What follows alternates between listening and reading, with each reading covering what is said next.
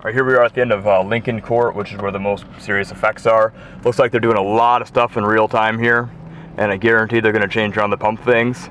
Either people who saw me messing with them, me yelling, or whatever. I mean, no one came over last night. Nothing. You know, when it's funny, you're right in the middle of South Beach. When you want attention, you don't get it. You're trying to hide around here. Good luck with that. But it is just fucking blazing fucking hot out. Generally low pressure, easterly winds. So this, you know, we could have some tides that are pretty high in the next couple of days, even though the last two tides were underperforming. Let's take a look at what they got going on here. Nope. Oh, there's my camera strap still holding the thing on. And there's that one still tied too tight. We'll look at what the levels are here at low tide. Oh, they just put a lot of asphalt down. That looks like a pretty rough patch of asphalt. You know, it leaks really bad between those two old pieces of seawall there. This asphalt is only going to dubiously help. So there's that thing, you know. Holy shit.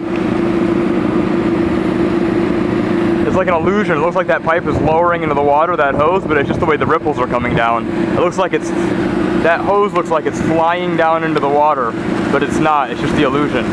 You can see these pumps are working right now at low tide still, so there's still water in the sewers at low tide. I mean, we're getting to the peak of the low tide right now.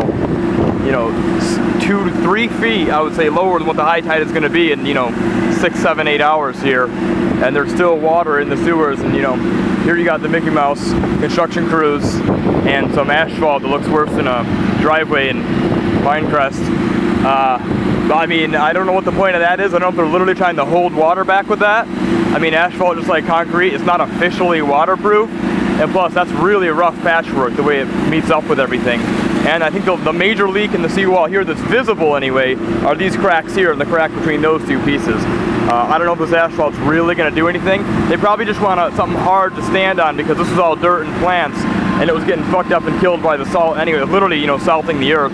So there's no point in having plantscape there. So it's just, you know, let's just pave over, make another Walmart parking lot. And it doesn't matter because there's no rain drainage anyway at high tides. So there's no point in having ground to soak up water. It's just, it's not going to gain anything. It looks like they haven't changed the pipes here. They at least did the one fixed pipe over on Bay Road, but here it's still my camera strap and that, you know, stupid, you know, polyester rope right there tying that thing. And, you know, we'll see how it does here in 6 hours. But oh, the tide water is slowing down. So this is the lowest of low tide here right now. So from here on out, it's rising, you know, 3 feet until 8:30, 9 o'clock tonight when it should crest. And if it crests higher than the other tides, it might start breaching seawalls. I have a feeling it won't. I have a feeling we had an early climax, so to speak, on the tidal flooding.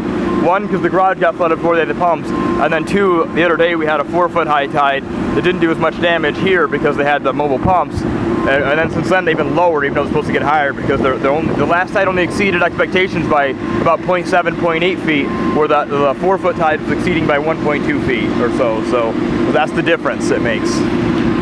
But they're still steadily exceeding though. We still have east wind and low pressure, and we definitely have a rainy atmosphere today, so we'll see what happens. We'll see what happens.